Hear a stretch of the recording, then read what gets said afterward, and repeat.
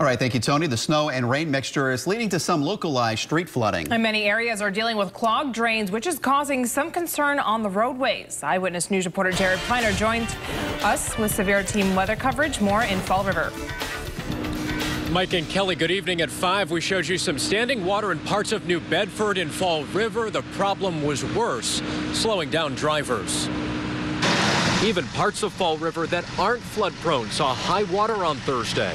Only in situations like this. I mean, we've had significant weather, a lot of water, a lot of ice and whatnot, and it blocks up drains. Rain is just drenching to the bone, and public works crews are right here at Bedford and Oak trying to expedite drainage into the sewer system, trying to get the water to go somewhere so that motorists can come on through. This is a problem that many municipalities are dealing with this torrential rain, and it is not letting up. I would say we probably have a couple of dozen problem areas in the city.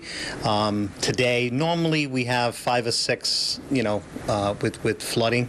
But today, because of the drains blocked up, we've had more calls.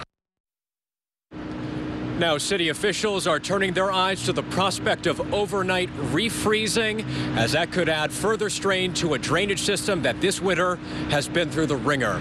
Live with the Southeastern Massachusetts Mobile Newsroom, Jared Pliner, Eyewitness News.